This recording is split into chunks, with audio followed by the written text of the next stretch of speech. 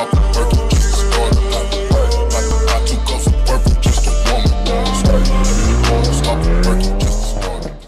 so today I'm gonna be working on my car. I'm gonna install this wiring pigtail harness, what do you want to call it, on my car. This one right here, it connects to the headlight, because I'll show you right now. My headlight, I have aftermarket headlights. I don't think it has anything to do with it, but what's it called? And I guess the harness was kind of an area where it could get wet. So it's not the headlight's fault, it's fine. So I need to replace the actual harness itself because it kind of got water, and then it started to get water inside the connection. So the connection started failing, and now my DRLs, daytime running lights, don't work when I turn on my low beam. So I'll show you them regularly. Okay, so like here, whatever, here they work, even here they work, you know. So I turn that on, look, I'll show you.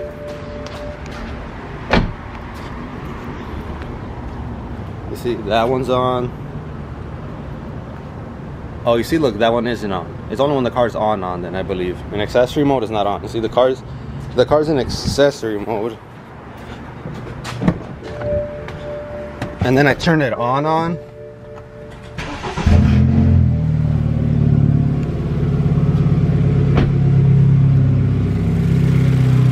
You see, that one's on, and that one's on. It doesn't make any sense. And watch me turn on the low beam. So like there. This one, it works. You see, it's there, it's on. You go to this side, it doesn't work anymore. It's just the low beam.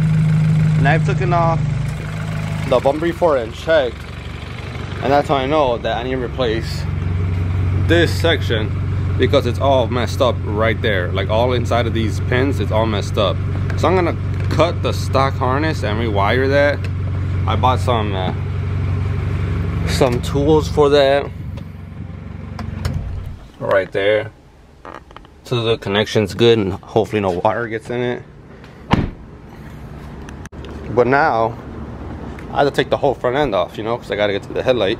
So the whole front bumper needs to come off, the plate bracket needs to come off, and yeah, so that's what I'm gonna do right now.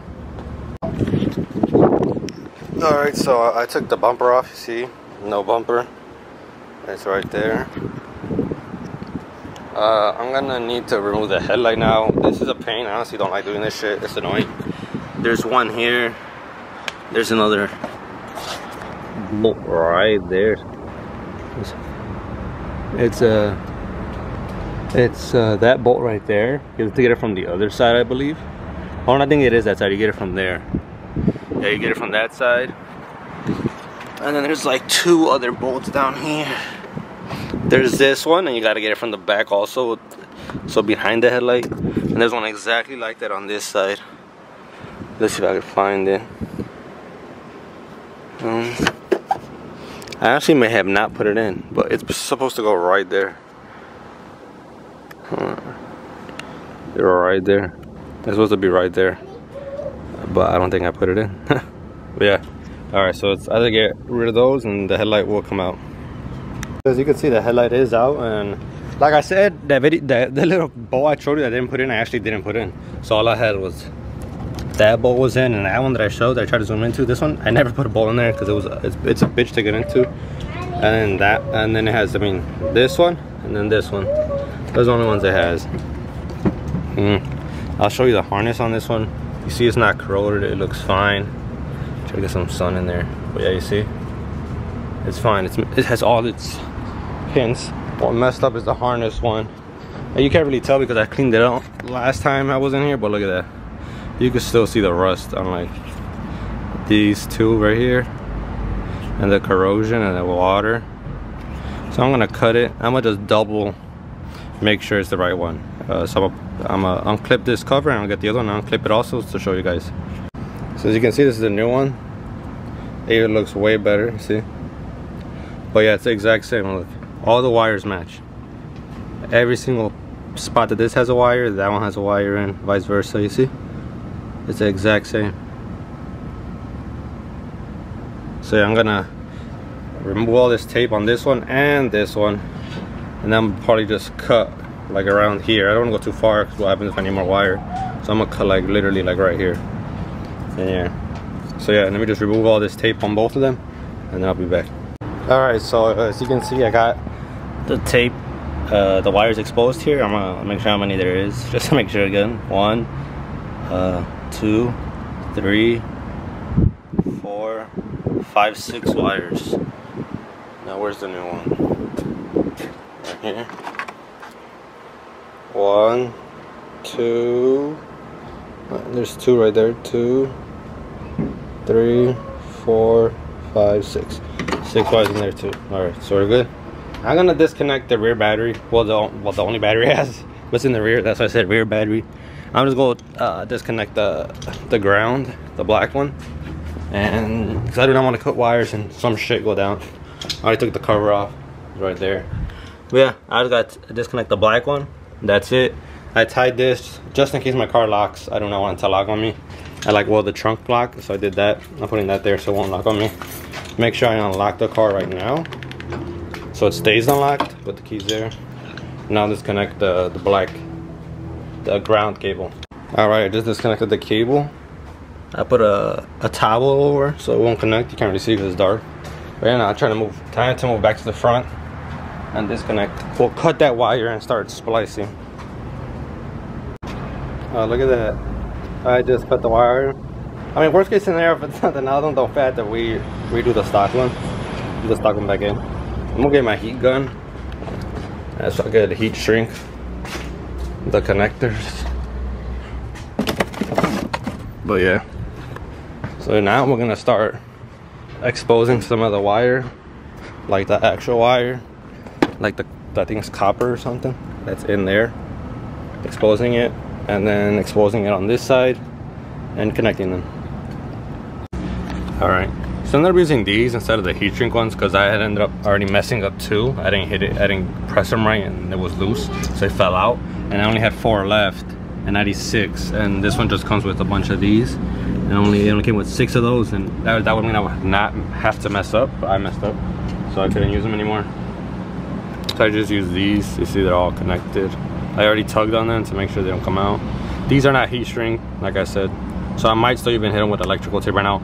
But first, before I even put electrical tape and then put the whole car back together, I need to test them. Because it sucked for me to do this and then electrical tape everything, put the car back together, and the headlights still not work.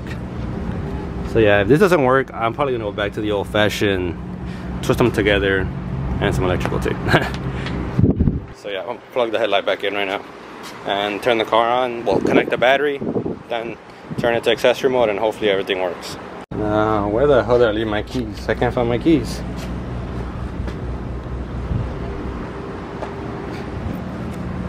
Where the hell are my keys? I can't even turn on the car. I don't have my keys. Hopefully I left them in the trunk. I'm stupid because I could. Oh no, I put them here. In the video, you'll probably see that I put them here. But since it's been a while since I was up there, I forgot. All right, this is the test. Everything. Accessory mode. In theory, putting it here should make it work. So this is low beams.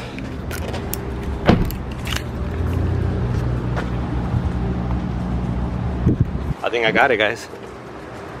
I got it. Yes! Let's fucking go, bro. My car hasn't been working with these headlights in forever. Fuck yes, we did it, guys. Now we can turn off the car, clean this shit up. So my SD card got full. That's why they cut off. But like I said, we finally got it to work. But yeah, we got it to work. I'm excited. I didn't even have to use the heat gun because the one I put wasn't even heat shrink. Like, it wasn't able to heat shrink. But yeah, I'm glad I finally got my car to work.